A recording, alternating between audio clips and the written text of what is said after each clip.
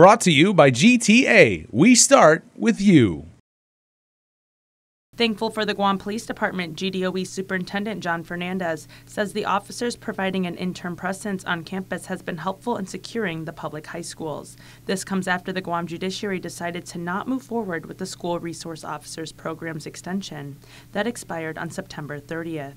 According to Fernandez, there were a couple reasons the department believed the Guam judiciary did not want to extend. One of the issues is that we're aware of some of the challenges that judiciaries had, that we've had in executing the program. The cost of personnel on that side has been difficult to meet under the grant that we receive. Second, there's some issues that have come up in implementation of the program in terms of what the judiciary employees can do versus what police officers and law enforcement can do when responding to a situation. A situation such as confiscating and possessing contraband and then turning it over to law enforcement.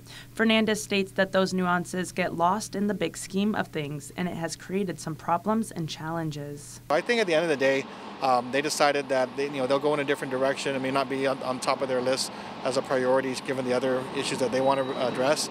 GDOE's goal is to have 14 SROs with at least one at every secondary school. Fernandez adds that the program also includes a mentoring and counseling aspect that will be fulfilled when the full service is in place. Until then, GPD will remain on the school grounds.